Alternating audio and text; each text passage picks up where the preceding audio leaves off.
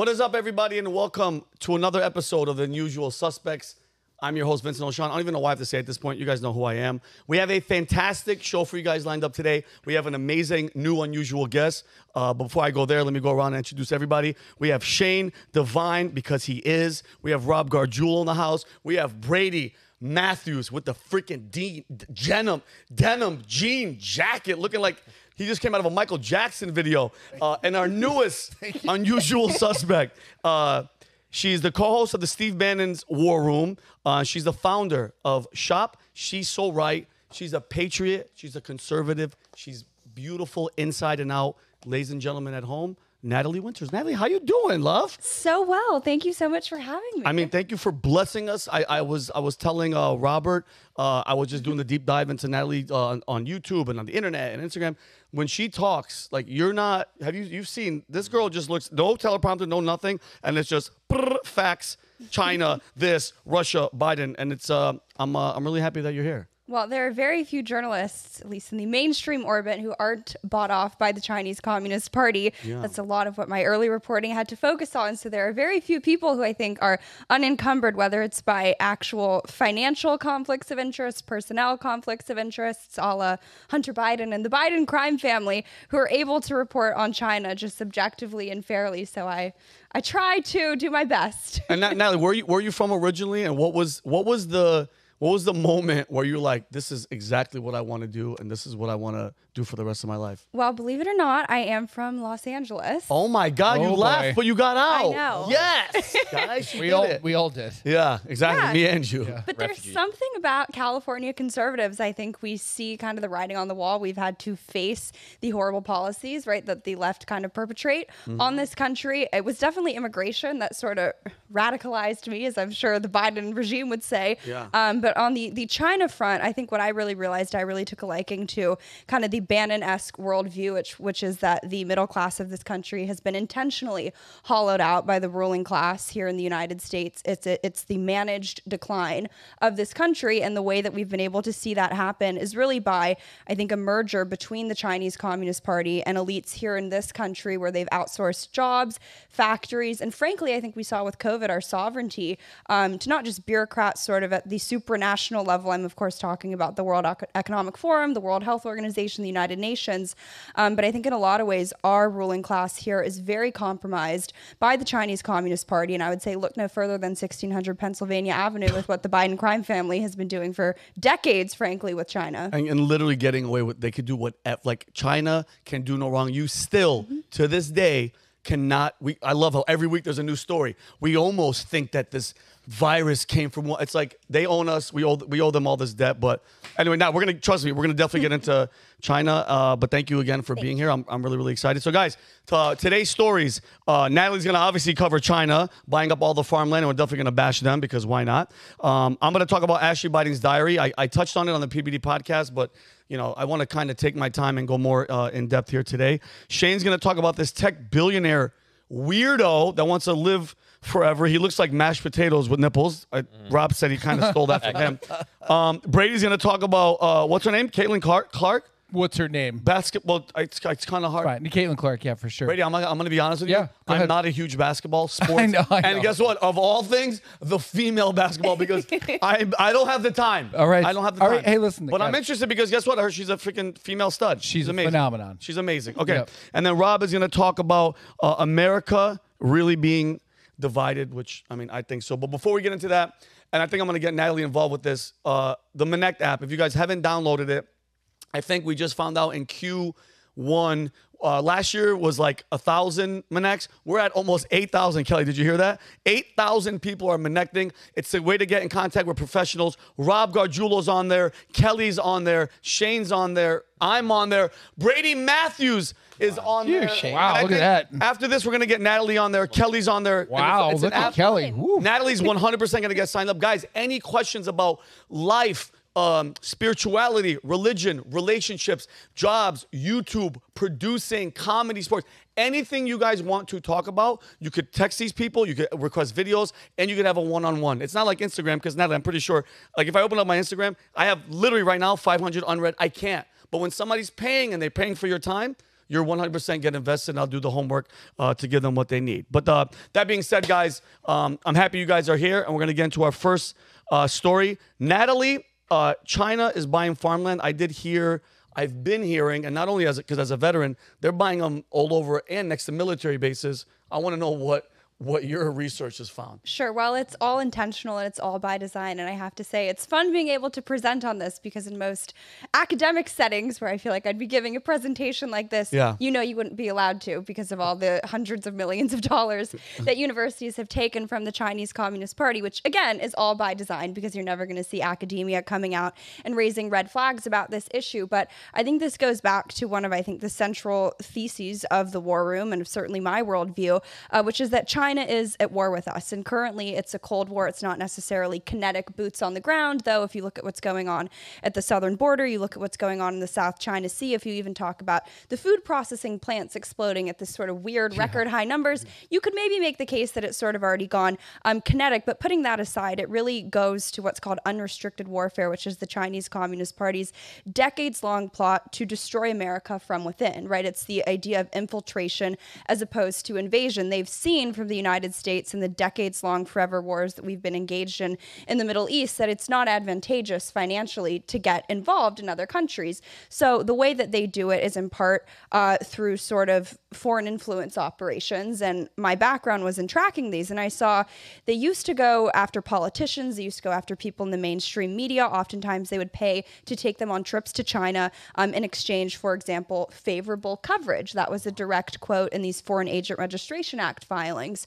But I saw them pivot, especially when the Biden regime came into office, and these foreign influence groups, which are part of a multi-billion-dollar political warfare operation called the United Front Work Department, they pivoted and they started going after agriculture officials here in the United States, all the way down to local levels, including mayors in really the heartland in the Midwest. And what I noticed is that this dovetailed with what is it since 2010, a 5,300% increase in Chinese Communist Party ownership of farmland here in the United States. And while we've seen some efforts from Republican officials, although I would say most of it is pretty performative to sort of counter the sale of land, we haven't really seen any meaningful action. And I'd say it's especially concerning when you see, as you were alluding to, a lot of these land, or the land that's being purchased, is either very proximal to military bases, or I think more broadly, I think it kind of goes to the COVID mindset, which is the idea that you see these different spheres of life, whether it's public health,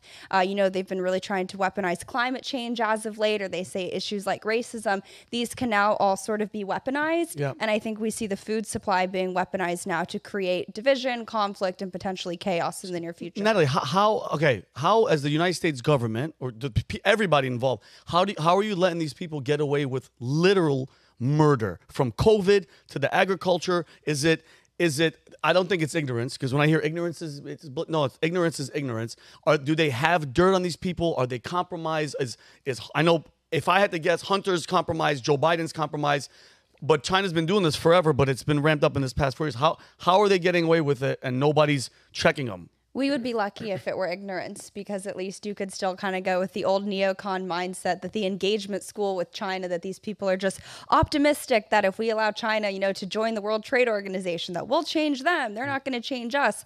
But unfortunately, the issue sort of goes back to what I was talking about, that the Chinese Communist Party has waged systematic and systemic campaigns. Really, they've targeted what I call the Achilles heel here in the United States of the power brokers in media, academia, politics, all the way to the White House. Make no mistake that it's Joe Biden, right, who's sitting there, if he even knows it, in the White House right now. And the way that they do it, like I said, it comes, a lot of it, from what's called this United Front Work Department, which is a multi-billion-dollar, with the B, political warfare operation that emanates out of Beijing, where they specifically target, for example, like I was talking with people in the mainstream media, for over 10 years, they had these programs under this group, again, very innocuous, very nice sounding, called the China-United States Exchange Foundation. I always say buried lead. They put China first. Yeah, of course. Smart. But they were paying to take journalists from CNN, the Washington Post, New York Times, the Harvard Business Review, even local papers, and they were paying to take them, all expenses paid,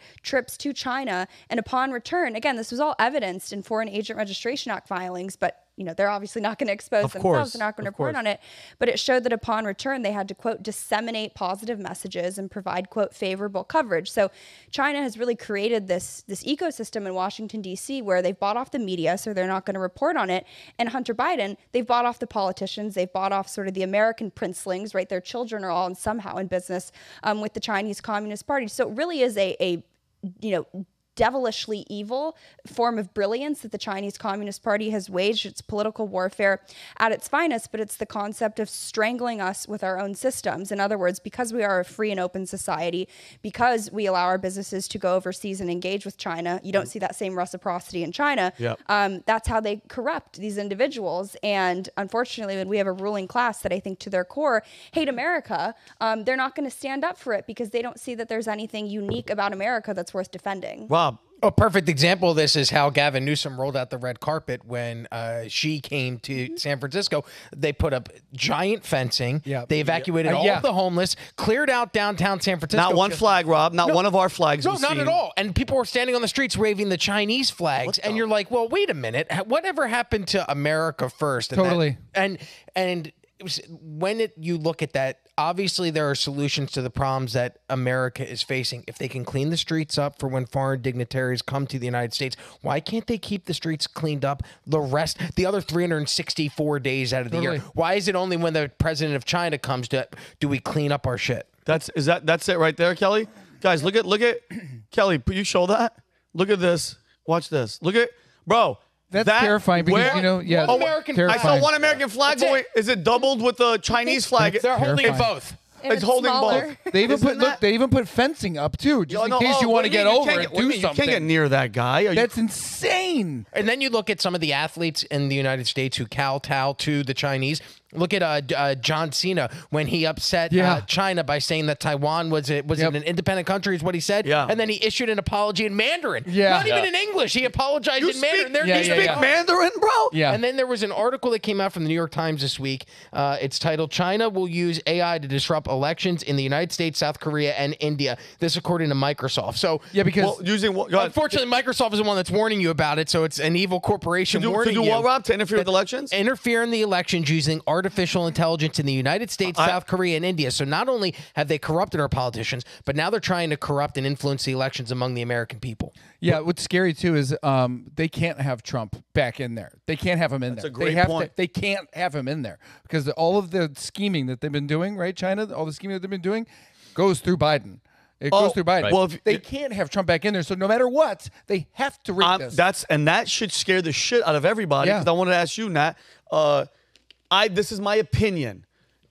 If this was a movie, 2020, the president of whatever country is like, we're going to keep China accountable, to hell with them, keep them trained and blah, blah. Then all of a sudden, a virus, guys, comes out of a lab from there. They don't get held accountable. So do you think, Natalie, that that's a feasible assumption that this lab leak came out of this place to get this president out? And then going to Brady's point, this 2024 election, with Rob saying with all this, by the way, we're having like little test runs of all these outages and these hacks. What do you think? What do you think, Nat? Well, fun fact on Microsoft, they actually created Windows China Government Edition. So the Chinese Communist Party actually runs and administers the country using Microsoft technology. So I think it is very funny, and you are very correct that a lot of this cybersecurity outage narratives that we're hearing, which of course dovetails quite nicely with what the World Economic Forum is warning us about in Davos, that a lot of these companies that are in bed with the Chinese Communist Party, I think it's sort of some weird dry runs going on. And I think you could also make the case that a lot of this, pandemic prevention talk that you were hearing about prior to COVID, I always say pandemic prevention is the largest racket that we've seen in this country because the same people who were supposed to be preventing COVID-19 profited, whether financially or in terms of power, from it actually happening. And when you look at how they covered up what happened at the Wuhan Institute of Virology and how we see reporting that it wasn't just NIAID and NIH and Anthony Fauci, but that it was over a dozen federal agencies that were attuned, that there was gain-of-function research going on at the Wuhan Institute of Virology, and not a single person said anything. That is when you realize that there was a massive cover-up that went on. But I think, frankly, the more sinister take on all of the COVID stuff is not just that the Chinese Communist Party was acting alone, but that it sort part of is that really tale as old as time that I was alluding to in the beginning, which is that there's this sort of elite merger between the United States and the Chinese Communist Party, and that we are funding our own demise by funneling millions of dollars to Chinese. But also, doesn't Bill Gates, I'm sorry to cut you off, I apologize, but doesn't Bill Gates have a huge play in this as well, working with the Chinese Communist Party, buying farmland? Do you know what I'm saying? Because I saw a whole thing about how Bill Gates owns predominantly most of the farmland in the U.S. You're very correct. And I would say the Chinese Communist Party, in conjunction with sort of the American ruling class, epitomized by people like Bill Gates, are buying up massive swaths. But what's very, very interesting is that there are some groups that are part of this united front called they have all these very funny sounding names. It's like the Chinese People's Association for Friendship and Foreign Contact. And Bill Gates, Bill Gates has headlined a ton of their events. He's partnered with them. He's given them money. So there are these bridges that exist between these kind of Chinese influence groups that are targeting the farmland. And I always say, where there's smoke, there's fire. If Bill Gates and the Chinese Communist Party are collaborating on something, you're screwed. Is there more than a fire? It's more than a fire, Nat. Yeah, go ahead. I was going to say, so besides Bill Gates, who would you say are the chief culprits in the whole merger of the U.S. elite with China? I mean, like Chamber of Commerce, I know comes up a lot. Who are like the top lobbyists, and who are the top that we see, Shane, that are in our face, that you know of, that are just need to be known about how much of a role they play in this? Sure, the Chamber of Commerce have certainly played a big role. There's an AmCham China branch, and they are always lobbying, whether it's Congress or just making sure that their companies can do business in China. And I think that that's one of the quickest pipelines that you see these companies, their executives get corrupted. But honestly, my take on who we need to focus on, who we need to shine the spotlight on, it's the names that people don't know. They're not the household names. It's the people who are sort of the shady, swampy lobbyists who are only listed on the FARA filings, working, and these are people who, I think the worst part of it is that used to be federal employees, right? Used to have taxpayer subsidized salaries, who are now leveraging those connections to work as lobbyists, to work as consultants for not just the Chinese Communist Party, but in some cases, Chinese Communist Party owned, military entities, firms and companies that are directly tied to the People's Liberation Army. So it's those people who have really helped them go after and target, like I always say, the Achilles heel of this country. One of the groups, I believe it was Wilson Global Communications, set up, believe it or not, an exchange between the Chinese Communist Party, a similar kind of pay-for-play trip with the Congressional Black Caucus Foundation, who, of course, accuses everyone of being racist. But meanwhile, they were sending high school and college-age students, African-Americans, and upon return, these students were compelled to write testimonials about their trips and experiences in China. And I kid you not, one of the quotes, the girl literally said, "China is an amazing communist country that I hope will surpass the United States one day." That's a direct quote. So they're brainwashing young Americans in exchange for Chinese Communist Party. Rob, what are you going to say? When it comes to Bill Gates, because you had mentioned that he is owning massive amounts of farmland in the United States, he actually is the largest private landowner in the United States, with more than 269,000 acres of farmland across many states in the United States, specifically Nebraska. He keeps buying up farmland in Nebraska. However, this information that I just told you is 2 years old. So imagine how much more farmland he has purchased in the past 2 years. And then something's very interesting about 2020. Let's try not use trigger words. About 2020. Yes. Nothing. There were no consequences for the Chinese government for being at least complicit or unleashing. Is the word I use. Whatever you want to say. There's been no consequences at all. Not a fine. Nobody's been imprisoned. Meanwhile, in the United States of America, citizens in our country faced more repercussions than China itself, who may or may not have created the virus, by standing up for their rights and saying, no, I didn't want to take this, this jab or that jab. Those people were put in positions where they had to choose between taking their job or taking a shot. And if they chose not to take the shot, they were fired from their job. So our own government allowed our citizens to be persecuted for a virus that China released, and yet we don't hold the country that released that virus accountable at all. That makes absolutely, I say unbelievable, and that's going to get to my question I want to ask you now, and then I'll go around and ask you guys too. How are we going to stop them? And mind you, Natalie, I'm always optimistic because I don't care what anybody says. Trump was the answer. And I hope to God they don't try to do something stupid or trying to unleash something where we can't have this election. How do we stop them? Is Trump the initial shot back into their face because at least now he knows who the enemy is? And I want to know your opinion on that. Of course. And Trump actually sanctioned a lot of these kind of shady front groups that were operating at the behest of Beijing. And I think, honestly, the way that you counter this is by talking about it. And I know that's always a cliche answer, but for so long, these Chinese Communist Party influence groups have been able to get away with it because no one has been reporting on them, because the only media ecosystem that existed was bought and paid for by the Chinese Communist Party. But when you have shows like this, shows like The War Room, just general independent media rising up as we're seeing right now, I think that's how you push back. And a lot of these groups that I've talked about have taken down their websites. A lot of them have sort of ceased to exist, which I find really great. Of course, they always rebrand. But I think the best kind of tell and how you know we're over the target was about a month ago that the Biden regime came out with a report from, I believe it was maybe the Government Accountability Office or something in that realm, and they said, well, everyone who's crying wolf about China owning farmland, you guys are all conspiracy theorists because we don't actually have the numbers. We don't know who owns farmland in the United States. They never have the numbers, do they? Right? And it's like, well, that doesn't necessarily prove that we're wrong. It just proves that you don't know, which is almost more concerning. So I definitely think we just need to keep pushing, but just be aware of and like even when we're already raising the red flags about this whole weird cybersecurity stuff that they're spinning. So I think knowledge really is power, and just by even listening to this show, believe me, they wish you couldn't. Or the War Room, because that's how I found you. But so what's this clip that you have here? Can you set it up for us, Natalie, before we see it? Sure. So this guy is Nick Burns. Now he's our ambassador to China. He used to be a consultant for big DC swampy think tank. He's a swamp creature in bed with China. He said China is not an enemy; they're a collaborator. We need them. We can't get rid of them. Oh, he's an alligator. He's a swamp creature. You'll see. Now, there's two important notes for this video. Yeah. One is that he's actually speaking, catch this, at the anniversary of the China-United States Exchange Foundation, a known communist front group that is trying to actively take down the United States because, of course. What a sweetie pie. And secondly, he alludes to a couple working groups having been established between the United States and China under the Biden regime. And two of them were reported publicly, having to do with commerce and trade. But the third one that he mentions has to do with agriculture and farmland. And why this is so interesting, the Biden regime never announced it publicly.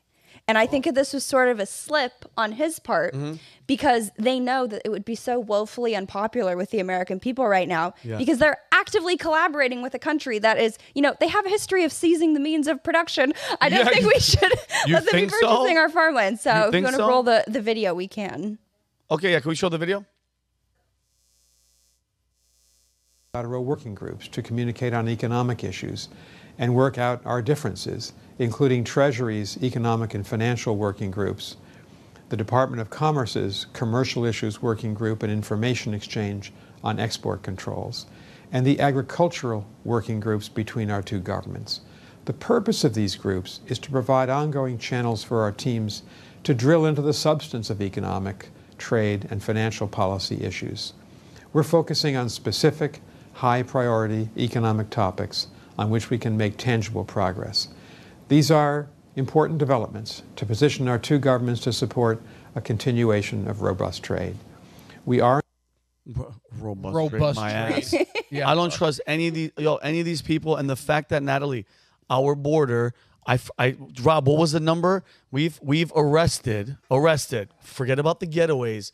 It went from just 4 years ago, we had 300 Chinese nationals arrested to 400 to 300. And then last year, 23,000 Chinese nationals arrested. This year, Q1, 24,000 Chinese nationals. And you nailed it. This is a war. But anytime you hear war, what do you think of? Tanks, bombs, babies, people crying. No. This is a strategic TikTok. TikTok, get the brain of the kids. Go buy all the farmland. Go cyber attack them. And they're setting up all their pieces for like an end game type of situation. I'm telling you, they own our asses. And I think, and you nailed it, Natalie, that the Biden family with Hunter and they can do whatever they want. And it's what are you gonna say, Rob? You gonna say Well, something? look at the Chinese spy balloon that flew across the entire United States. yeah. And when did we act? After it completed its mission and it was over the ocean, and then it was safe for us to shoot down. But we confirmed that it was Chinese owned. It was surveillance technology,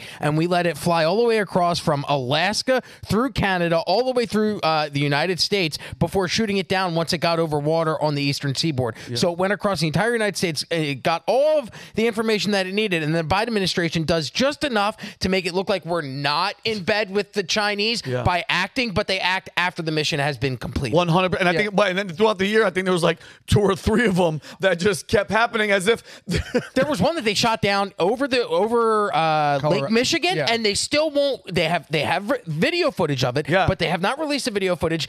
Have you heard about that one? The mysterious UFO object that was over Lake Michigan. They shot down, and nobody has reported on that at all since it happened. That was 7-8 months ago. Yeah, and the main one that was hovering over Malmstrom Air Force Base, Montana, shout out to I was stationed there, is a nuclear missile base. Just throwing that out there. We had, when I was there, 200 intercontinental ballistic missile. They let you in charge? I was a flight security control. Yeah, but dude, think about it. This thing was hovering over that base. What? Yeah. What? It's a war, but like I said, it's not a thing. And the powers that be have sold their souls for riches. This is like biblical stuff because they think once the takeover happens, they're going to be taken care of. But totally. Guys, this is China. You know the history of China? You know who's the most murderous? The most murderous regime out of all of them. It wasn't Hitler. It wasn't Stalin. Who was Mao killed in 4 or 5 years, 45 million of his own people. This communism keeps going, and it's coming here, and it's scary as shit. And again, but don't forget about their concentration camps they have right now too. Oh, what do you mean? For the Uyghurs? No one's talking about that. They also have in their books, like Xi Jinping writes how, by 2050 we want to achieve this goal, and the whole idea is like they have been biding their time. Like Mao wanted to take on the United States, and in one essay he says it's fine if we go to nuclear war. If the Earth gets destroyed in nuclear bombs, it would be better than if we sit and allow the capitalists to continue to oppress us. Can you imagine that? And like reading Mao is just insane because like he's almost funny in this really like weird, devilishly charming way in that he doesn't give a shit about human life at all. Like it doesn't faze him at all. And he's like, none of this really matters, and like we're just some animals on a planet, and like who really cares if like 100 million Chinese die? It would be good if it's towards the goal of global communist revolution. So it's like that philosophy is what we're dealing with. And then like their chairman, their presidents outline what they want to do by 5, 10, 25, 50-year goals where they say we want to take over this much amount of the earth, we want to be this much more productive. Our presidents get in for 4 years and throw shit at the wall and complain about each other, and then they're out again. Yeah. We don't have any far-reaching goals as a country. We don't have any visionary leaders. We don't even have like a uniting philosophy for a country to live by. And China is, they might not have personal freedoms. They might not have like anything good about the quality of life, but they have this like overarching ambition to like conquer the world. And like it's not even about if we can replace Biden with some guy who currently wants to restrict them. We need to replace them with someone who is as far-looking as them and far-reaching as them. Otherwise, it's like the world is for those who want to take it, and they right now want to take it. And guess what? You got to give them credit where credit's due because they're playing the long game. They're trying to win and destroy us. Go ahead. You're talking visionary instead of reactionary, and I feel like that's where we're at. We've been for 20 years, 30 years as a country. It's just reactionary. Who was the last visionary that we had in office? I mean, Trump was kind of visionary, but it's Make America Great Again. Like it's backwards. The neocons were kind of visionary, but it's spread democracy around the world, which isn't really a strategy because it's just we, the military class, will become rich while everyone else in the country becomes poor. Like they don't care. They didn't care about the citizens, and it wasn't a real vision. I mean, like, and I mean, really, like, I wouldn't even say Reagan. I would say like JFK's the last like vision. Yeah, and look what happened to somebody that has a vision. Yeah, they shoot you in the head. Well, they did it to a bunch of people that year. Martin Luther King Jr. Martin Luther King. Oh yeah, they're like, hey guys, vision, John peace, Lennon? and love. Nope, we're not having that shit. But all right, guys. Oh, and also Patrick, actually, it's funny, Natalie. Patrick just put a video on Valuetainment called "Farmer's Last Stand." And Kelly, that's about China and everything. That looks good. That looks amazing. That's a good thumbnail. Global protests around the world about farmers. I haven't seen it, but that dude, the thumbnail, everything looks. All these guys did a freaking fantastic job. But all right, guys, we're gonna be Natalie. I love you. You made me hate China even more. And by the way, Yay. and I want everybody to know this. You can hate China just like people hate America. Doesn't make you racist. The regime, and I love that you call it the Biden regime because it is a regime. Yes. You can hate China and what they stand for. Doesn't mean I hate the people. I have Chinese friends. Like, what? I love Chinese food. They're I the love most repressed by the Chinese They regime. don't. Yeah, exactly. So trust me, they're on my side. All right, guys, moving on. Ashley Biden's diary, but this is the actual. There's a Hill story that came out yesterday. We talked about, but Rob, it actually went down. The Florida woman who stole. By the way, I'm reading this as a left-wing media outlet would report it. Stole Ashley Biden's diary in 2020. She was sentenced yesterday to 1 month in prison. Prosecutors accused Amy Harris of stealing the president's daughter's diary in September 2020 while she was temporarily staying at Ashley Biden's residence in Delray Beach, Florida. It wasn't her house. But anyway, moving on. The diary contained highly personal entries as well as tax records, a cell phone, family photos, according to the DOJ. Harris enlisted her friend Robert Kurlander to assist her efforts, and they pleaded guilty to conspiracy charges in 2022. Project Veritas, based in New York, paid Harris and Kurlander $20,000 each for the diary and other materials, which they then returned to Florida to obtain. And now, the truth, all right? The diary was left behind by Ashley Biden. Nobody stole anything. Amy Harris, who was subsequently lived at the house, discovered it under a bed along with Ashley's stuff, her luggage, her pills, and all that type of stuff. Here is a clip of a woman calling Project Veritas. They actually clipped it because they're smart. She left a message on her finding the diary and what happened. Kelly, play this clip. Their friend who owns a house down here in Palm Beach was renting it out. I don't know how, but this is a while back. But anyway, a new renter moved in, and Ashley Biden was staying in this room, and they found her diary, all of her clothes, luggage, pills. Anyway, diary is pretty crazy. I think it's worth taking a look at. It's not a joke. It's real. And I'd love to get it into your hands. Okay, so Amy Harris and Robert Kurlander, they tried to sell it to the Trump campaign during a rally, and I love this. You know what Trump's people and Trump said? No, we don't want it. We're not doing this shit. Take it to the FBI. That's how gangster Trump is. So then they take it to James O'Keefe. He purchased it, but guess what he does? Shout out to James. He's a good friend of mine. Got raided. No, he doesn't publish it because he goes, I can't authenticate it. But he took the photos. He did his own investigation. And then in November 2020, you nailed it, Brady. The DOJ raided his place and another location looking for a diary. Which, Natalie, I don't know if you guys know this or not. This is 2020. Joe Biden is nobody. He's just running for president. You can direct the Federal Bureau of Investigation, the Department of Justice, to go get a diary.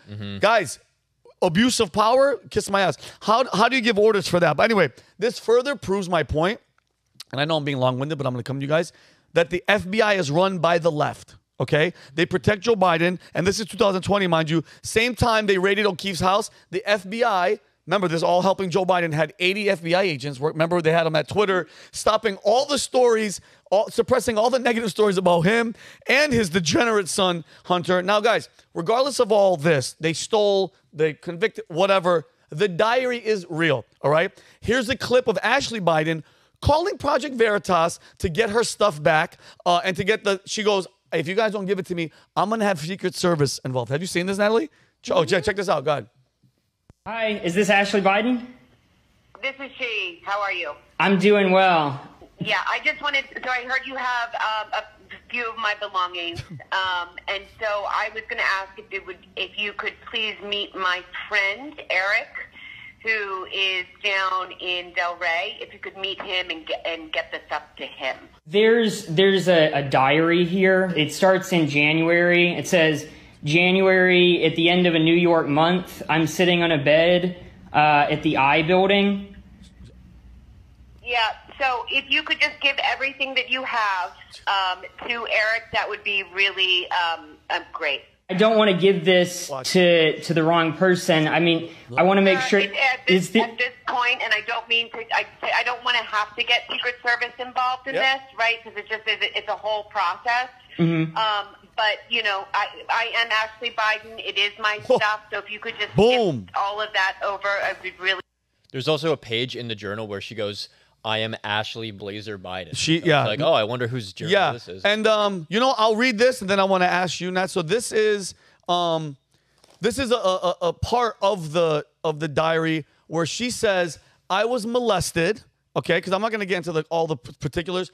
I was molested. I was over-sexualized at an early age. And then she says, a young age, showers with my dad, probably not appropriate. And guys, I'm going to send Kelly the link. And Umberto, they're going to put it in the description. You could read all 127 pages. I actually feel bad for this girl. And I want to have a question. And then, Kelly, we'll come back to play this, my love. Natalie, I want to ask you a question. I'll ask you guys, too. Do you think the Biden kids, her, Hunter, I mean, Bo, God rest his soul, he has nothing to do with this, but they were obviously abused mentally and physically. Are they doing this for a cry for help? Like almost like a Hansel and Gretel leaving, like it's like a Hunter and Ashley leaving breadcrumbs because they're trying to like scream for help? You know, I don't know, but I feel like I am probably well equipped to answer that question because a lot of the reporting I did actually had to do with the Hunter Biden hard drive. And as someone who had it in my possession for a while, never got raided. Oh, but you got the dirt. Not yet. Yes, give it to us. Wow. You have any screenshots? I do. It's now back in. Now you're going to get raided. Yeah, no, right? So it is to answer your question. And, you know, most of the reporting I think people have seen from the Hunter Biden hard drive has sort of been the punchy headlines, the audio clips, the just depraved, deranged pictures. But on the, you know, emotional level, when I was going through it, and believe me, I will be scarred for life, the things I had to see. But, you know, we went through the entirety of his camera roll, right? And the beginning stages of it, it looked like a happy guy with a family. You know, everyone looked pretty normal. And it was over the course of 6 or so years that I believe the hard drive had covered. And by the end of it, every other picture was a hooker, a prostitute, some form of a drug, like something really not okay and really sad to see. And I always say that's sort of the untold story of the hard drive, is just this individual's descent into just pure chaos and hell. When were the years? Do you know the years that hard drive covered, or like a guesstimation? I think like mid 2010s to maybe like 2017, 2018-ish. Okay.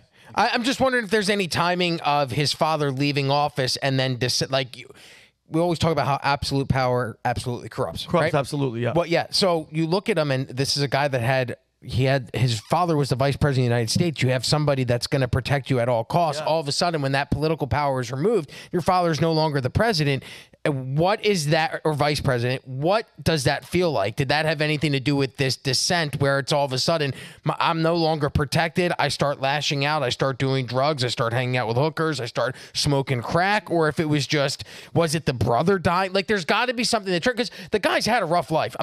Believe me, I'm not a Hunter Biden fan. I'm not justifying anything, but he was involved in the auto crash in '72 that killed Joe Biden's first wife, the daughter Naomi, Bo, and Hunter were in that vehicle and were severely injured. So imagine you're 4, 5, 6 years old, you survive a car crash that kills your mother, kills your sister, you're raised by a single father. Like, that is a very traumatic thing for somebody to go through. And then for these things to not manifest themselves into your late 30s, early 40s, like what's the trigger that causes all that stuff to start happening? Yeah, because I definitely think 100% that there was abuse mentally, physically, allegedly, with what she's saying. And bro, and as a girl, Natalie and Kelly, you guys could answer this. What is an inappropriate age? The fact that she remembers that her father was, and you have kids. I can tell you, because we would go to the beach and we would come back, and to save time, my son and I would grab a shower together. It got to the point where he was like 2 or 3, where we're like, all right, that's enough. Like, we don't need to save time. And this is 3, Robbie. Yeah, because usually my wife would hand me the kid in the shower. I'd hold him up, rinse him off, and then I hand him back.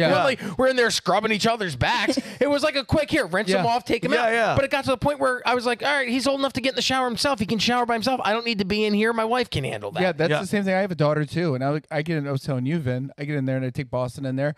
Now I put swim trunks on. Because I'm a single dad, so I got no one else. So I'm gonna take her in there. I gotta wash her and everything. I'm not gonna wash her in there with. She's gonna be 3 years old. Yeah. Sooner or later, she's gonna figure out what's dad got that mom's doesn't have. You know what I mean? Like that's 3. Yeah. That's how smart they are. Yeah. So can you imagine showering your dad inappropriate age. 12, 13 years No, old? that's ridiculous. That's Natalie, what do you think? I don't usually cuss, but it's weird as shit. Oh, yeah. It's yeah. No, but honestly, I think the proof is in the reaction to it. In other words, it's not just the FBI; it was the entirety of the deep state that was weaponized. And frankly, it was the same playbook that they did with Hunter Biden's hard drive. Right? They try to pretend, they try to say, "Oh, it's not true. It's disinformation, probably Russian."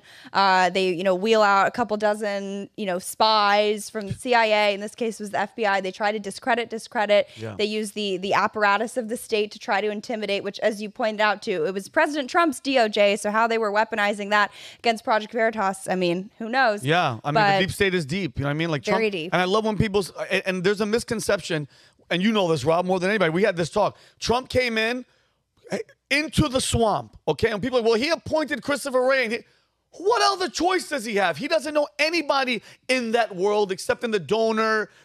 I would say Clinton. Like he always said that he knew everybody. But when you come into office, and I don't think Trump thought he was going to win. He was done with The Apprentice, and he's like, I'm going to go for it. Him and Roger Stone, we love freaking Roger. Yeah, go for it, run. And then I heard from reports that Trump was like, holy shit, like we won. Oh my God, it was a shocking victory. And then you're surrounded by these people. Whoever, Mike Pompeo, who's a freaking swamp. Nancy Anaconda. Pelosi? Well, yeah, what I'm saying is all the Republicans that were surrounding him, they're all, and that was my question to you, Natalie, especially with this type of stuff. I don't believe in parties. I don't believe in Democrat. I don't believe in Republican. I think it's the uniparty. It's as if it's the WWE. Like, I think, how can I put this? I think the Republicans are Hulk Hogan. The Democrats are Andre the Iron Giant. Cheek. Okay. When you see them, backstage, they love each other. They're on the same team. Whenever I hear, oh, my friends across the aisle, bullshit. You're all on the same team. It's them against us. They don't give a shit about us. And with this type of situation, if this is true, which it seems like it is, Natalie, this girl has severe mental issues in rehab, her relationships with these guys. She's like, I'm over-sexualized. She said, and I don't want to get into detail, in the diary, she's like, I was listening to my mom and dad have sex, and I was hitting my female parts. And like, she's like, she's so confused. I'm going to put it in there. You guys can read it for yourself. And this is the point I want to make as well. Ashley, and this is in the thing, she was contemplating whether, this is in the diary, her father was sexually inappropriate with her when she was little. And she mentions, she refers to being, this was in it, I'm sorry. She wrote that Joe Biden was brought to tears over worry for his daughter just before the Democratic primary debate because of the diary. He was crying to her like, oh shit, I'm going to be exposed. You're going to be exposed.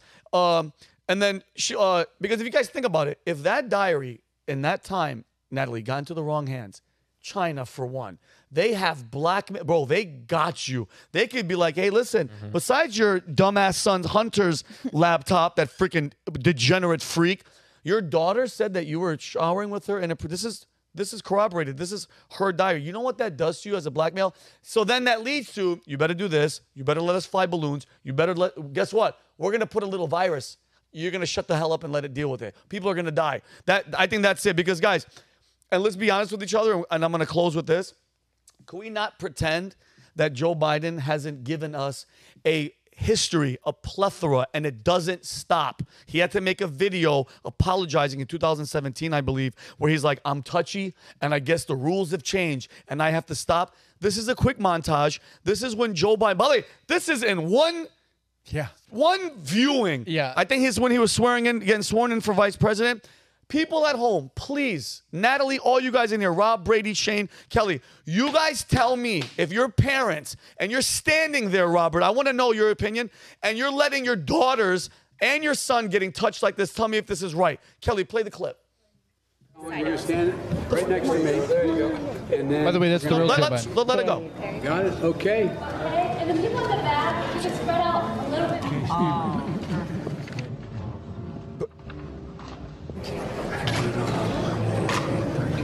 Dude, like, By the way, Brady, she commented about this. This girl, this girl, look at it. Look at the dad. That's the real Joe Biden. Look at him. Yeah, he's hand on her breast. Pinches her nipple. Well, this one, watch. I'll show you the one. Hey, Angel, how old are you? Hey, Look, watch. You're 12. Rubbing her head. How are you? The problem is, you know, you guys, you got a hard time. And I hate watching him. It drives me crazy. I like kids that are Old man. No. And watch this. This is the 8-year-old girl. She moves. At 8 years old, she's uncomfortable. He's pinching her nipple. What the fuck is going on? Sorry, guys. This is ridiculous. That's nice of you. When is this okay? He knows. Do you know what my dad used to say? Yeah, my dad used to say, "Stop touching little kids, asshole." Yeah, Kelly, pause it. So this, guys, and then when people like us talk about elites, pedophilia, islands, Epstein, every single day, another one of the guys in charge of the queer something at Princeton just got in trouble for pedophilia. He got some guy at Princeton. No, it's just the way you described it. He was in charge of the queer alumni. Yeah, I know. He was in charge of the queer alumni. And by the way, and I say this all the time, you know the show To Catch a Predator?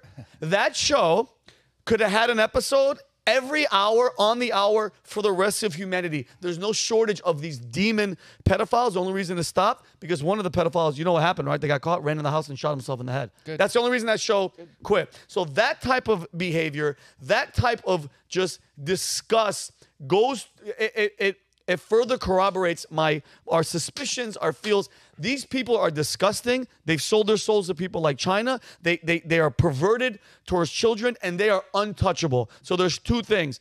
Saviors like Jesus Christ has to come back to fix the whole system, or we need leaders, I think, Natalie, like Donald Trump, because Donald Trump is anti all this BS, anti the children. He's a Christian. He believes in God. And I think that it has to start with leaderships like that, like a leader like that that's not compromised.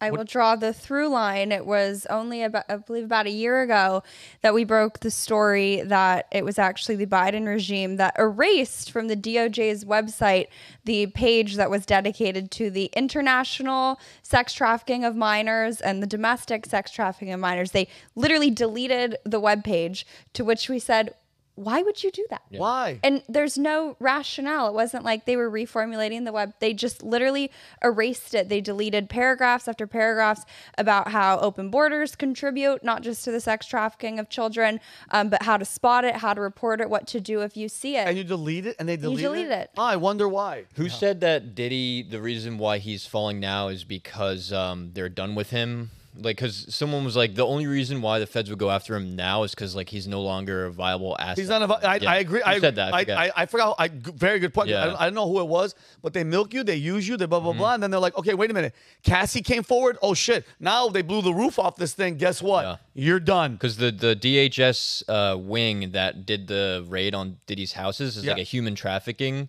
wing, but it only started like a couple years ago. So you just saying that just made me think like maybe they closed that and then started this other wing that like makes it look like they're fighting human trafficking, but they're really just like cleaning up their assets. I think it's a cleanup. I think it's a cleanup mess. All right, guys.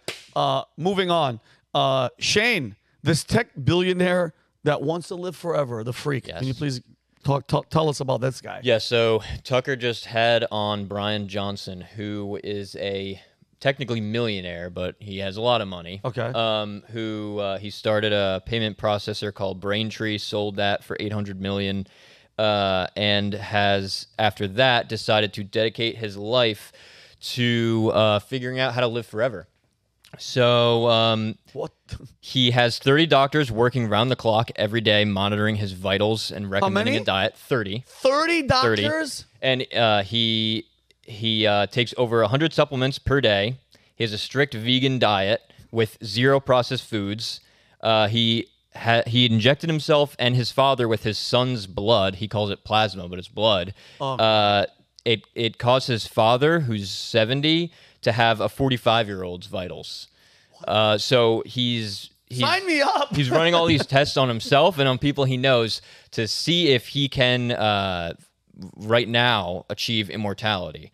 But what he thinks is that he's not going to be successful, but he thinks that AI is going to become so intelligent, it's going to become super intelligent, more intelligent than human beings, and it will figure out how how to make humans immortal. Oh my God. So that raises the question. He says, are we on the cusp of the most world-changing event in the entirety of human history?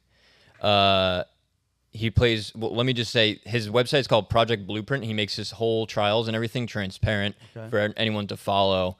And you can like buy his supplements and stuff. But where it gets really interesting is when he starts veering into this like more philosophical territory, and he gets into it with Tucker, and Tucker's just like, don't you fear that God is going to strike you down? He's like, not in the least bit. So he's like, yeah, he's like, I don't believe. I'm like, you know, he doesn't believe in God. He doesn't believe in anything, except his new thing is don't die. He thinks that will become the moral imperative of all of humanity. So Kelly, could you, well, first let's just look at this picture. Did you show this freak? Yeah, so dude, that's what he used to look like before he started undergoing all these treatments, and now some of his body parts are that of an 18-year-old, even though he's 46. Okay, but like he doesn't actually look 18. He just looks weird. Okay, yeah. He went from weird guy to. Can you show it again, Kelly? Can you show this guy?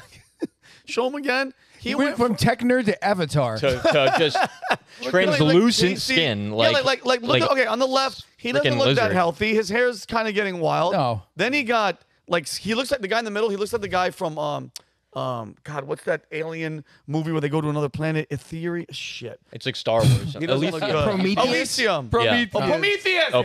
Prometheus. He looks like that. By the way, no one knows that, but that was a great. He looks like a Fassbender. But dude, Go ahead, because that drives me crazy. I don't think anybody, like, you're messing with God. Your machine is supposed to break down at a certain point, and you're supposed to move on. Wait, he's 46 years old now in that picture in 2024? In the one now where he... What's his number? No, I'm just joking. Yeah, you can reach out to him. I bet he's on Twitter. His name is Zero/DD, as in don't die. And he tweets all the time. He interacts with people. He's, like, totally open about it. He's like, oh, yeah, I inject myself with blood. Like, it's, I'm trying things out. But let's play this clip where he talks to Tucker about what he thinks is going to happen. If you could start at the 40-second mark. Dude, by the way, I would like if this guy gets hit by a car. That would be so funny, Brady. He just That's what there. He says in the interview, he goes, I'm going to get hit by a bus. That's how I'm going to die. For I'm going to sure. die the most ironic And death. he's gonna be like this, don't die. You're dying, buddy. So at least he has a sense of humor. All right, go ahead. Yeah, play this. Save my blood. Any way of knowing about. Or they'll care about. Yes, that's And right. so if you pose that question from the 25th century, and so that really, for me, creates this clarity of thought. Like if you try to really clear your head of all the noise happening now, what do they say right now that we did as a species in this moment that allowed intelligence to thrive in this part of the galaxy? And this is what I would say is this is when Homo sapiens realized that they reached a technological threshold where the only objective of existence was to continue to exist at the basic level. So this is don't die. That when we're on the eve of giving birth to superintelligence, and we have to ask all the basic questions of our existence. Who are we? Why do we exist? How do we operate in society? Do I have a job? Do I don't? Like, what are the answers to these basic questions? And what I'm suggesting is our existence is going to be compressed into one statement we can all say, which is don't die. And don't die is the most played game by everybody on planet Earth every second of every day. We breathe every few seconds. We look both ways before we cross the street. We throw out moldy food. So don't die is played more than capitalism. Don't die is played more than religion. The most played game in existence. And that's the thing we can rally behind Want to see what in Tucker this moment. says? Just give it a sec. It's interesting, though. I mean, the fact that I think that's partly true, but the fact that you have to articulate it suggests it's not entirely true. In other words, the way that human beings differ from other animal species is not just language and the opposable thumb. It's that humans are the only animal that kill themselves. Okay, you can pause it They need there. to be convinced. So Tucker in this whole interview is like following him, but he's like, but I don't have to choose to live. That's what makes humans different from animals. I can kill myself, essentially. Easy. Animals never think like that. They operate on pure instinct. So this Brian Johnson guy is trying to say that we can get rid of God, we can get rid of all sources of transcendent meaning. And then, not only that, but death, the thing that has given human life its horizon this whole time. Like, think about it. He makes this point. Everything that we find meaningful in life is in the context of the assumption that we're going to die. Yes. Like, what's your legacy after you die? Exactly. What are you going to do while you're alive? Yeah. And also, it's all conditioned by the finite realities of life. What am I going to do for a living? How am I going to make food? And then reproduce, because I'm not going to be immortal. Yeah. So when all of that goes out the window and all the questions of what it is to be a human being are returned in completely new form, where it's like we actually no longer will know who we are now. Immortality will change absolutely everything, and it's going to be caused by super intelligence, which he says is going to be reached in this century. So my question to you guys is, do you believe that don't die is a sufficient maxim, a sufficient new meaning of life, or do you think that's nothing like Tucker thinks? Do you think that could be a thing to live by? Because I personally do not. What do you think, Natalie? I don't think so. And I think it sort of gets into the question of what it actually means to be alive, living, health versus wellness versus longevity. It's like, I guess hypothetically through his paradigm, you could be 150 but have horrific quality of life, right? Like you're not able to do anything. You have Alzheimer's, like you're just not with it, but you're still technically living. Yeah, you're just like a piece of flesh walking around like and a I think wild heartbeat. That's sort of what, like, undergirds a lot of his mentality, which is he wants to prolong longevity, but I just don't think that that's biologically possible. And frankly, I think he's just sort of like a weird, you said he sells supplements, like marketing spin on transhumanism with a little touch of AI, which is the idea that, like, I also just think it's kind of narcissistic and egotistical. It's like, sir, you don't need to live forever. Yeah, but we don't want you to live forever. Yeah. It's also, you're weird. It's like that movie Goldie Hawn where those witches and they're trying to patch each other up. Yeah, it's horrible. With Bruce Willis and he's the scientist and they keep coming to him to patch them up and drink that magic potion. I know exactly that's what that feels like, where they fall down the stairs and all their but they're still alive. No, their limbs are everywhere. Yeah, it's like zombies. Rob, what were you gonna say? I was gonna guess Hocus Pocus, but I don't think that's the right movie. It might be. But Rob, how do you feel about this?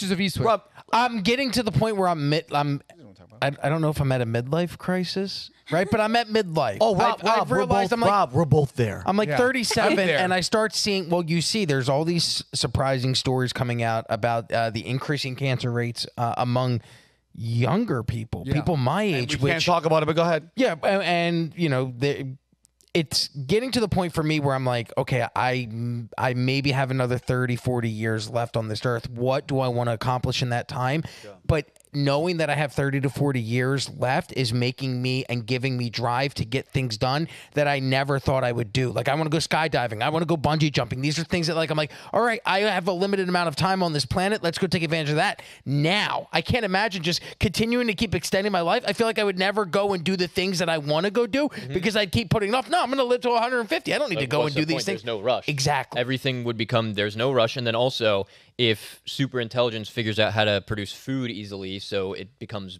free, then there's no reason to go to work. Then there's no reason to, like, cover the news, and there's no reason, like, everything would just go out the window. So why the hell is this guy trying to do this? And life is so precious. The idea that in this entire solar system, we are the only actual living life forms on a planet, us and the animals that are on this planet. Yeah. When you know how big the universe is, it would take a complete miracle for this to happen, to be at this stage of life, and then to try and take science and excuse my language, fuck with it. I'm like, hey, that's not the natural thing. What's natural is like where we're at now and the natural progression of humanity. And I feel like when you start doing things like this, you start tinkering, you open boxes you don't want to. Yeah, and if you're in a relationship and you hate your wife, you're like, oh, I got to see you forever, 150 years. Oh no, but going to my point, and just like there's a positive spin on that. I think it's like there's so many people are. I love Natalie has a good sense of humor. Well, Natalie, you're right that it's so narcissistic because it's like you think that you are worth just being around forever and not giving another generation of people a chance. And like I find people on average should be very interesting in their individuality. Yeah. So I want to see more individuals with more personalities. I don't want to just see the same people who are alive right now just forever and there be no extra humans, future humans. Could you imagine if Hillary Clinton continues to live I don't for know. 70 years? Rob. It's like a punishment of I society. don't know though. I would kind of like to see Michael Jordan play forever. Okay, Yeah, we okay, can pick and choose. But here's my thing. But and Rob, and you nailed That's this. just me. It's now it's human beings starting to get way too creative and way too smart with this science. Just like with Mark Zuckerberg, that he lost hundreds of billions of dollars. Thank God for this stupid meta shit where you thought people wanted to be plugged in to some system and live their lives and just take drugs all day and be no, bro. This is the beauty of life, and this is why God is such an amazing being. He created us to live, to experience, to die, and move on and go somewhere else and go somewhere better. And I think that type of stuff, I'm anti that. Don't get me wrong. I take vitamins, not 100. I take 15. I take pretty close. How many doctors? 99. do you have? Yeah, I don't. Yeah, imagine having 30 doctors where you're like about to go like this, and you're like, "Hey, doc, is this?" And he's like, "No, it's in plastic." But I think the beauty of is passing on, moving on to something better. I don't think we're supposed to stay here forever. Anyway, guys, Shane, great topic. Moving on, Brady. Yes. Caitlin Clark. She just won the championships. She did not. She did not. No. It's all right. It's okay. We'll get there. Well, she won a game to get to, and then She was in the championships. Brady, go. Brady will explain. See, this is the reason why I love Vinny, because Vinny's got it all when it comes to politics. And then out the gate, he just goes, championship game? No. But Brady, go, because I'll talk about it after. Go ahead. Caitlin Clark, she's not been in any hot water per se. Is it snowing on the court? Kelly, go. Her shattering the backboard. Oh, it shattered. My bad. Kelly with the freaking graphic. I don't know. I didn't know if I pulled up that graphic, but it looks like I love it. Look at it, Kelly. Put it back on. Kelly's amazing There's with the the one I graphics. got, but this is the one that Kelly did, which Kelly's is way amazing, better. bro. Look at that's a dunk. Yes. That's my girl. Also, It's wet. It's Gatorade. That's not Caitlin Clark dunking, just for FYI. Oh, yeah, FYI. Okay. Go, Brady, I'm sorry. Not Go. Caitlin Clark dunking. Rob, you can probably help me out a little bit on the subject as well, because she's not only the best female basketball player right now, but she's the best basketball player, I'd say, in total right now. That's playing the game. Male and female? I would say in terms of excitement, obviously there's LeBron James. Obviously there's Joker. Obviously there's Luka. But I'm saying in terms of her skill set, what she's doing as a female athlete right now is phenomenal. And it's wonderful that it's happening now in female athletics, where females are, and I hate to be that guy, but females are under attack by this LGBTQ movement, where they're making trans people play in women's sports, and it's dominating the headlines. It's great to see an actual woman in a woman's sport dominate the news Also, cycle. if you want to know my all-trans team, I have a show called The Mouthpiece. The Mouthpiece. It's on Valuetainment Sports. Valuetainment Sports. I have an all-trans team, and I break it down. It's actually enlightening. And LeBron James is on it. Yeah. But the thing that's so great about Caitlin Clark, one, she's dynamic and she's so fun to watch. She shoots. You said over there, she looks kind of like Steph Curry a little bit. Or no, that was Robert. So she shoots a little bit like Steph Curry. She shoots literally from half court. No other female is kind of doing what she does. She's broken all of the barriers. She broke the all-time scoring record by Pete Maravich. Can we pull that up, Kelly? Real quick? This is the shot. This is her shot. Yeah. Okay, I want to see where she's shooting, because you're saying she got some freaking. Yeah, she has range. She's literally shooting from your neighbor's garage, dude. Like it's out of control. Go ahead, go for it, Cal. Yeah, go for it. Watch this. And this is for her to break the scoring Where's the title audio? for Pete Maravich. No, you probably get Wow. We'll probably get dinged because of the audio. Because no, talking. So I'm happy Kelly didn't play. Good. So Caitlin Clark, with that shot right there, broke Pete Maravich's record. By the way, Vince, she only needed 5 more points. She had 15 points at this. She finished the game with 41 points total. Damn. So the girl's nasty. Yeah. She's nasty, but she also went to the championship game, and those girls for South Carolina were undefeated. The whole team was undefeated for the whole season, and they won the championship. But she did put up a good fight against them as well. A couple other things before we get to the next clip. She holds the record for the most sold out games in college basketball, men and women combined. Any money? Question. I don't know how's. So the arena seats 30,000 people. She doesn't get a cut of that? Hold on, we're getting there. Okay. Then she brings home more cash than any other women's basketball player. NIL deals. Okay, she makes over $3.1 million from State Farm. Are you? Just for a in college athlete? College. Good for her. Just in college. Good for you, Caitlin. Just in college. By the way, she's not even going to make. She won't even make 75% of that going into the WNBA. But she just keep failing and staying in college. No, but here's the thing too. Okay, so she has endorsements by State Farm, Nike, Gatorade, just to name a couple, just the big ones, right? The huge ones. It makes her the highest earning women's basketball player ever, and 4th highest earning player behind Bronny James and Shadur Sanders, which is Deion Sanders' son, who plays at Colorado right now, who's crushing it. She's the truth. She's the best. And by the way, I don't like women's basketball. You know me, I'm a sports guy. Yeah. I watched every single game she played, and I wanted her to win the championship, but she didn't. It didn't happen that way. But she's won in other aspects of it. Dave Portnoy of Barstool Sports offered her $10 million to come play in their rec league.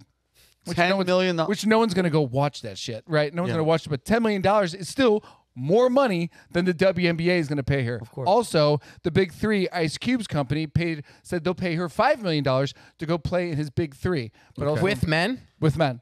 Yeah, and by the way, she That's would crush it. interesting. She'd probably do well. The Super thing though about the 3-on-3 is it's half court. She would just sit there and just Shoot goal, yeah, threes yeah, all day, yeah. right. And some of them there's a 3-point and then there's a 4-point too. So she'd just be racking up 4 points the whole time, right?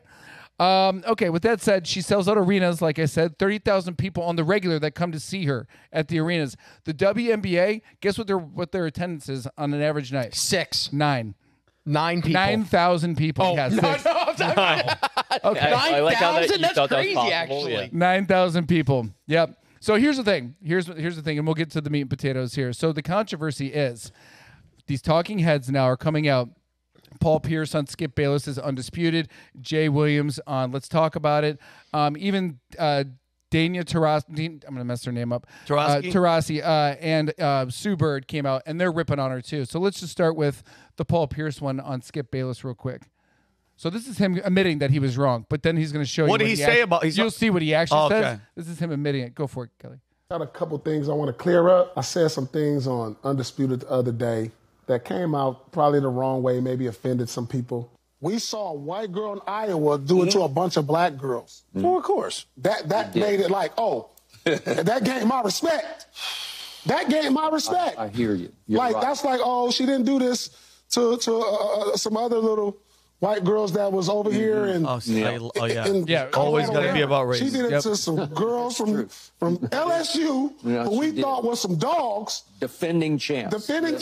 And put them on their knee and spanked them. Now, you got a predominantly white squad versus a predominantly black. So obviously, I mean, he had. So here it is. So here's where he's getting into now, black and white. Where I come from, when we hoop, and then you got to look at this. The game of basketball is predominantly black. So when you have a white player comes in and kills, for example, Luka. I looked at White Man Can't Jump, like the movie when Billy Doyle came in the hood, killed. You know, initially he was looked at like, oh, he can't hoop. Was a setup. That was he the setup. can't hoop with the brothers in the hood. Nah, we're gonna go at him. Once he started killing, he earned that respect. Now, I've always respected Caitlin Clark, but when I seen her do it against a more athletic team that's what's considered the villains, defending champs, I was like, all right, if she ball out versus them and get the dub, my hat's off to her. Not that it wasn't before, but it was like another respect. You get another respect level as a white player. So that's just one controversy. So now sport. they're pulling out so she's making so much money, and people are starting to get pissed off. And then also now they're trying to make it. I think social media is now trying to make it. How can we spin this? How can we make this juicy? Oh, white versus black, right?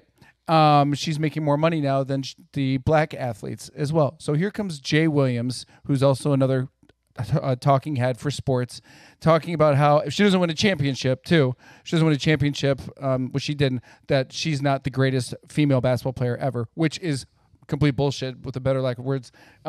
She's the best basketball player. So that's another controversy. You'll see I'll tie this in. Okay.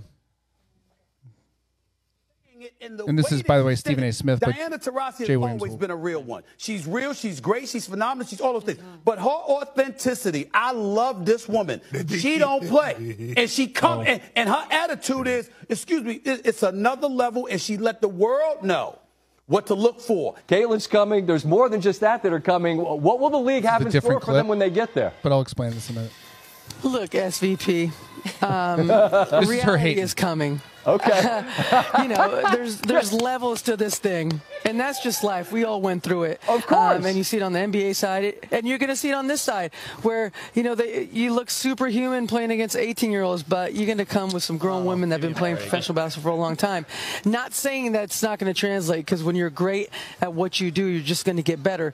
But there is going to be a transition period where you're going to have to give yourself some grace as a rookie. All right, you can stop it. So when she goes, this is going to translate, or she goes, there's levels to this thing. Last time I checked, Homegirl's making so much money, and this talking head is making what? I don't know how much money she's making just doing this stupid little talk show. But totally. But I'm saying, like, the hate and the division from someone that's doing something so great is like, it doesn't make sense to me, because what is the hate for? We should embrace greatness, right? Greatness. So because guess what? Just her playing and being good doesn't sell. Right. Bringing the racial aspect of anything gets people going, starts to have people talking. It can't just be on her own merit that she's just extremely talented and she's kicking ass. Could you imagine if I said, okay, chess is a predominantly white sport, but this little black girl came in and beat all these white girls, and I didn't take her serious until the second the black girl beat the white girl, and all of a sudden, you know what? done. Now I'm giving her respect. Well, then I would be deemed a racist. 100% racist. But guess what? Guess who else went through this? Tiger Woods. It was a whole different situation. Tiger Woods played golf, and it was a predominantly all white sport. He was the they only. wouldn't even let him play at the Masters when he was 17 years old because he was black. Yeah. So they had to change it all up. And Now I'm sorry, it things wasn't the have Masters. It was the Open? U.S. Open. Yes. And so what I'm trying to say is, when people are great like she is, she's a complete phenom. My question for you is this hate on a jealousy level, or is this race bait for clicks from talking heads on TV? And do you think also this is more a question for all you guys actually, but let's start with the first one. Do you think this is hate on a jealousy level, or do you think this is race bait clicks for social media? I don't necessarily think they're mutually exclusive. I have to say, sports is not my forte, let alone women's sports, especially women's basketball. I feel like it's only a punchline of a joke. But I was kind of confused because I kept seeing her name and controversy come around, and I hadn't really dug into it because I didn't really care. Right. But I still don't really understand what the controversy is, to be honest. Yeah. Right? It just sort of seems like a non-issue. And I think with all the issues that women's sports are facing right now, it seems like you sort of said in the opening of the segment, it's nice to have an actual female athlete actually doing well. Right. And I think these talking heads have just been so used to always finding some identity-based issue to and make they can't it a find thing. it now. Yeah, that it's like a gut visceral reaction and they can't find it. So they're like, well, we'll go to the race. Oh, it's a class thing. It's a money thing. And it's just, I don't know, maybe it goes back to the Brian Johnson narcissism ego totally. thing, but And there hasn't been hype around a single player since LeBron James. The hype hasn't been. And also they're moving around arenas for her in the WNBA because that's what they're predicted. She's going to sell out. She's going to be a complete effing rock star. It's like the Eminem effect. It's like, here's this white boy from Detroit, 8 Mile, just ridiculous, and Can rap, becomes probably top 5 lyrical rappers of all time. I think it's obviously it's uncommon to be like, oh, whoa, this dude is up there. I'm talking about the greatest of all time. Yeah. The way that it's looking with this girl, she has a fantastic future. She's nasty right now. I don't think it's cool. I mean, I think it's okay to be like, oh wow, she's a white girl. Good for her. She's kicking ass. But not to be like, man, this white. The way that Paul Pierce set it up, I'm not a big fan of that. Giving her credit, yeah, but trying to be like, man, we can't. Like that attitude, I'm not cool. Nat, let me ask you a question. Do you think that we'll ever see in our lifetime a female NBA basketball player? Do you think it's actually possible? Rob, do you think not it's trans? You mean biological? Actual female basketball biological player play in the NBA. I think we'll see a trans woman first before we see an actual biologically born I'm woman. confused. A trans. I'm horrible at this. So am I. So you're saying a guy that was born a man chops everything off and plays in the WNBA? No, I'm saying in the NBA, either way, a woman going to man or man going to woman, I see that happening because I feel like the NBA has to continue this progressiveness that a lot of major sports companies have, with the exception of the UFC. The UFC is the only one where you go up and talk that shit no matter what. I agree with that more. I think we'll see a man as a woman in the NBA. Yeah, I think you see an actual. You want to know my thing when it comes to sports, especially basketball? What I can give 2 shits about anything when it comes to basketball. Because by the way, LeBron has made it unwatchable, and he's the face of the NBA. I can't even watch the NBA. Here's my thing. I love people with Down syndrome. One of my best friends, Artie, from California, has Down syndrome. I think just because sports at the end of the day is meaningless in the scheme of life. It's a distraction, no matter what. But if you just look at it as it's just one more example where merit is being trashed in favor of identity, then you see it's like it's sports is a good weather indicator for what's happening in the rest of society. Totally. Yeah. And people not standing for the flag or whatever.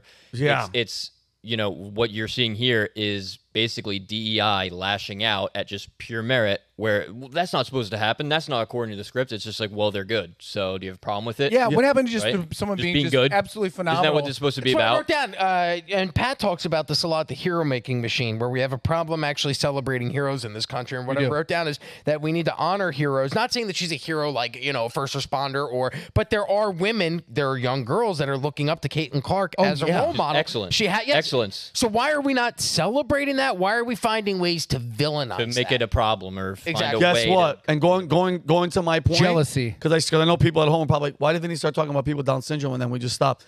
I love people with Down syndrome. I'm a big brother to one of them. His name is Artie. He lives in Vegas right now. I think just to spice up basketball, to make it even more interesting, every team in the NBA, I'm being dead serious, they have to have on the court one person with Down syndrome the entire time on every team. Do they have to be playing? Of course they do. And guess how we roll, Brady? If they score, and I mean, they're not going to, don't take them like, points. They win the game. Guys, be honest. I want to know in the chat, would you, if you're not a basketball fan, would you watch? No. Umberto's going to put this in there. Would you watch? I bet you they're going to say yes. Would you watch the NBA if every team had one kid with Down syndrome and if they score, the game is over? It's Like, hey! Remember Rock and Jock from MTV back in the 90s, where they'd have a basketball hoop and then they'd have one above it that was 25 Yes! points, and then an even higher one that was 100 points, and like Paulie Shore. By the way, I was watching. Yeah. Dan Cortez.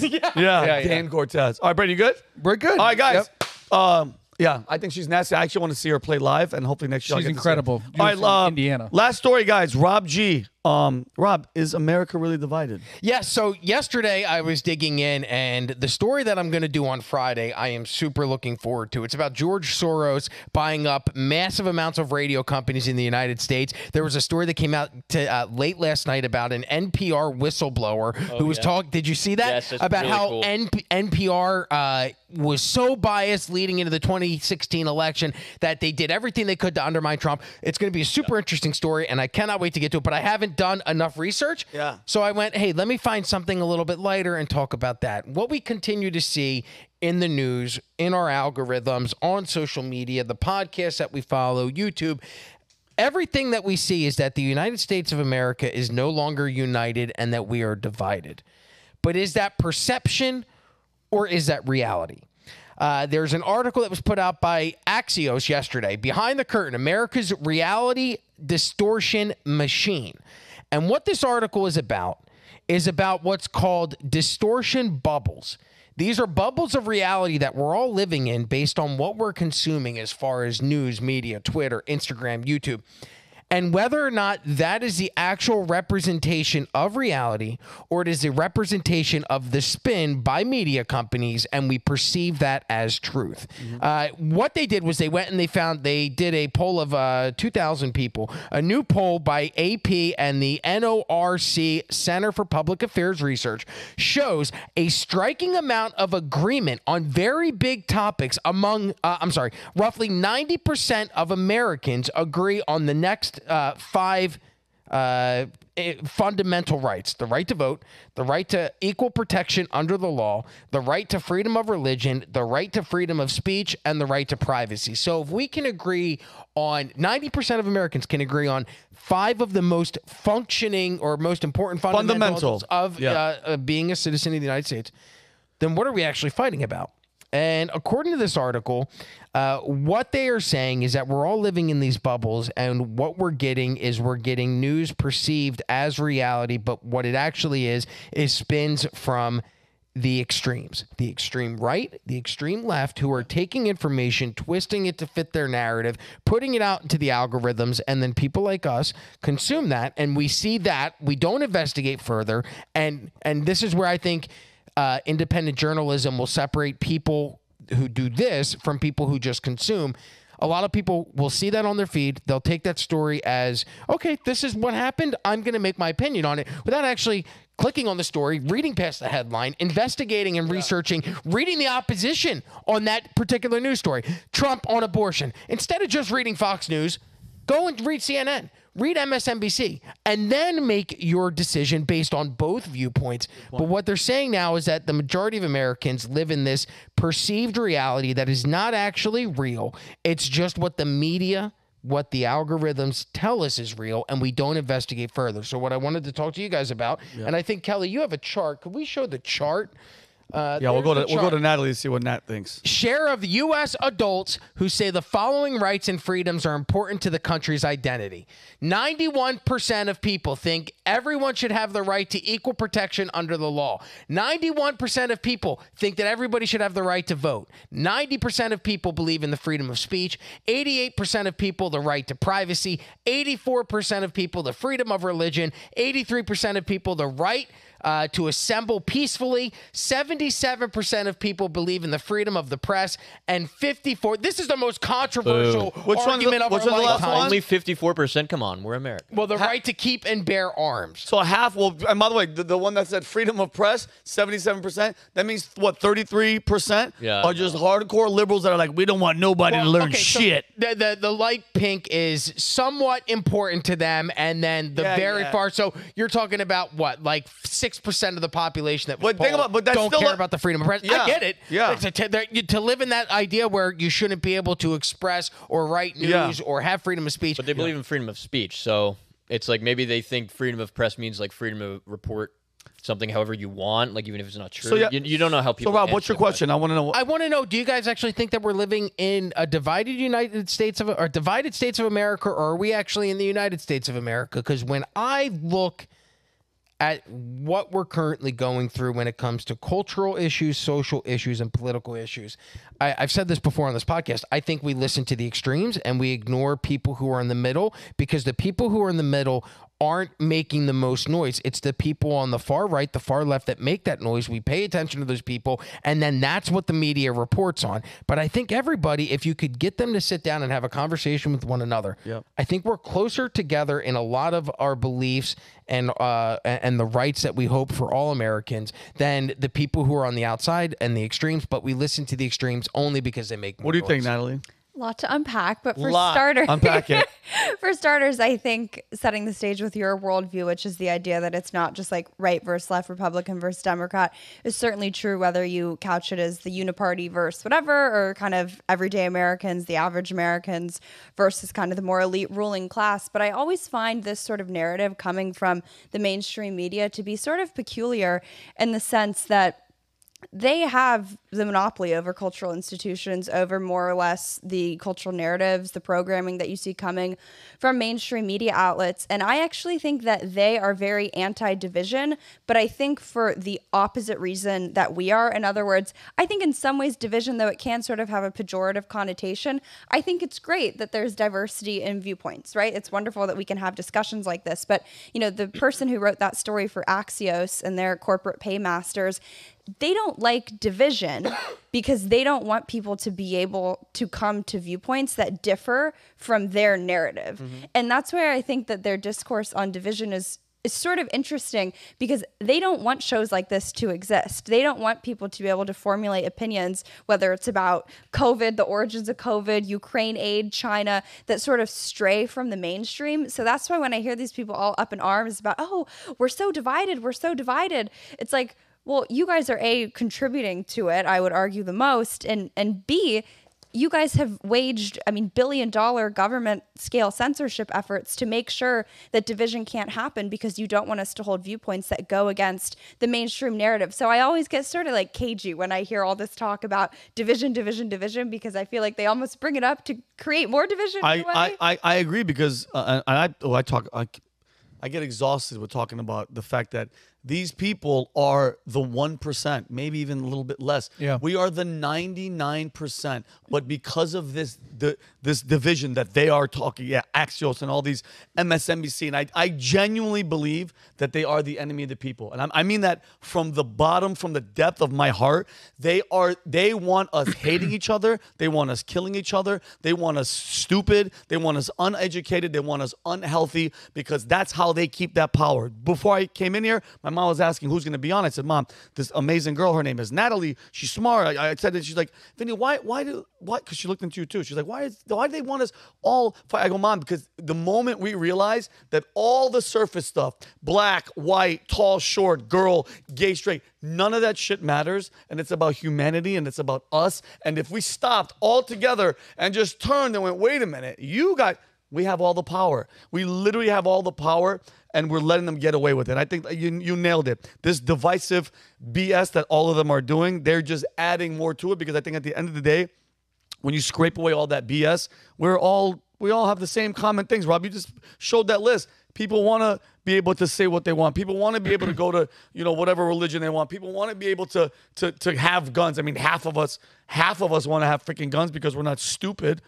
Right, Rob? It says in this article, even those of us in the media who are paid to marinate in news and trends and reporting, they find it hard to determine if something that seems big on X or partisan media is moving the needle with more than a few loudmouths. A big reason for the problem in differentiating X, Facebook, and other platforms are powered by people with the biggest followings, who often are the most provocative, partisan, and pugilistic. The algorithms then amplify it. Like, I agree. I don't think that the media helps. I think it's the algorithms. I think it's social media. I think it's like X has not been decided for me yet. I like the idea that Elon Musk bought it as a platform for free speech, and I hope that he keeps it as such. Yes. But that being said, every single social media platform that is currently available to you to use, or mainstream for you to use, have been compromised by the federal government. Every single one. All of them. Instagram, Facebook, Twitter, before Elon bought it. And look what they're trying to do to him. They've been literally trying to destroy him. What's that? Was there a bill? What's the bill that they're trying to do to try to circumvent where the president can determine if something's a foreign social media thing? It was something. TikTok. Are you talking about the TikTok ban, which in the bill is something to get rid of X, because bro, at least Rob, and I got you, at least X. And by the way, do you guys remember the government tried to have under Biden a disinformation board? Yeah. The government was going to have a board to tell you what they think is real or false. Thank God that shit was disbanded before it even started. But at least X, it's like, guys, all the chips are on the table, and you nailed it, Rob. Why don't you guys, not you guys, I'm saying the people out there, don't be lazy. Scratch the surface. Read into the damn story. Don't just click and be like, hey, bloodbath. Donald Trump said that there's going to be a bloodbath, and then these morons go on all these freaking shows. And by the way, and here's the truth. Do you know what the percentage of idiots, morons that don't scratch the surface that are walking on right now that still believe right now that Donald Trump said if he wins, there's going to be a bloodbath? I've heard that talking point from people 2 days ago online that they were like, he said he's going to kill us if we don't do what he wants. Well, and if they can censor the information, if they can hold it back, and they've done that, can they also, if they can censor it, can they also propagate it? Can they also put it out there? So, okay, this story will start a fight. Let's put this out. Let's advance this narrative with this story. Because like we always talk about good and evil, right? I'm not all bought in on the Lord. I know that a lot of people are, and great for you. Do you believe in God?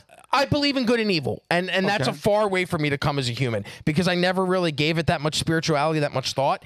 I didn't grow up in a Christian household or went to church as a child, but the older that I get, the more I see that there is clearly evil out there. And if there is clearly evil that has not won, then that must mean that there are good forces. So if they can suppress information and they can keep you from information, can they also do the opposite and put that information in front of you with the sole purpose to divide and conquer? Mm-hmm. And that's kind of where I believe we're at. Did you guys see it was on, I forgot who did I don't know if it was James O'Keefe, but it was an investigation, a CIA officer, former FBI, both, I love these guys. It's like gay guys that go to lunches that they don't realize they're getting recorded. Yeah, they how just is that, by the way? So stupid. So dumb. He said, we can put anyone in jail, set them up. We can call a nudge. We can make stories how we want. FBI did what we wanted with Alex Jones.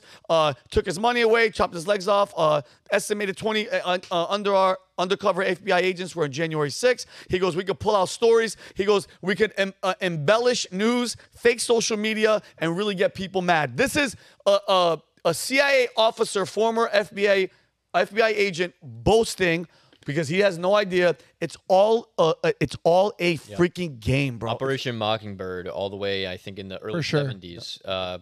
The CIA has been The Operation Mockingbird was basically the CIA getting like 100 different news outlets on the same page to be like, when we want you to push a story, you're going to push a story, okay? Yeah. Cool. And that's been in place since. Yeah. Can I just say one thing? Quick, 'cause we on gotta go. Friday, I will be pushing the story of George Soros buying up radio companies across the United States as a way for him to control the narrative and put out propaganda, and we'll do that on Friday. I think it's like 60 of them, right? He bought 60 some of them. Well, and now he's buying more. Oh, okay, great. All right.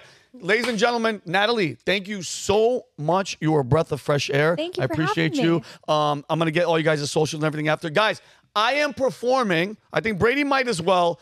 Adam's going to perform. Everybody from Valuetainment is going to be at the Miami Improv this Thursday. The show is at 8. It's almost sold out. Guys, please show up earlier. It's going to be a madhouse. It's Miami. You guys know how it is. It's going to be an amazing show. I'm calling the Valuetainment takeover. Please, guys, click on the link. Get tickets. I would love to have you guys come there. I'm going to meet everybody, take photos, do all that. Natalie, please do me a favor, sweetie. Look in the camera. Tell everybody where they could find you, your socials, and what you're working on, please. You can follow me basically everywhere that I'm not banned at Natalie G. Winter. Wait, let her say it clear. Say it. Yeah. At Natalie G. Winters. And I also have a clothing brand that's all made here in the United States. No Chinese Communist Party slave labor involved that you can go to at she'ssoright.co, not .com. I love it. I love it. Brady. Yeah, I'll let's see. I'll be hopefully I'm going to be down there watching Vinny do his thing, and then also please check out our new sports show on Valuetainment Sports called The Mouthpiece. It's me and my buddy Chris Mano doing the show. We have reels. We have a lot of sports in-depth stuff, and also we laugh on the show too. We do some kind of comedy stuff here and there too. Nice. Also, if you like art, I'm also an artist. I do art at BradyMatthewsArt.com. A lot of pop art. I do a lot of celebrity stuff like that. Oh, I love it. By the way, real talk, Brady's a freaking artist. Robbie. Rob Show TV on all socials, ROBB Show TV. And Rob will be there performing for sure. Oh, wonderful. Cool. Yeah, no, you're on the damn show. Shane, talk to us with your sexy ass beard. Yeah, so, okay. All my links are in the description of this video. Just one link leads to my link tree. I got Twitter, Instagram, and I'm going to start writing on Substack. Not OnlyFans yet, it's in the works. VT.com is where Connor and I write our articles, and yeah, check me out there. And I want to give a quick shout out to Kelly, one of the best producers ever. Jorge, Alberto, Jeremy's in the back. Robert, I know you're back there. And guys, to all the people that are watching, the new people, the subscribers, I can't express how much I love you. I appreciate you. Thank you so much. Make sure you subscribe if you haven't. Click the notification bell. We will be back Friday, same time, 6 p.m., Kelly. Guys, God bless you. Take care of each other, and I'll see you guys soon. Peace and love.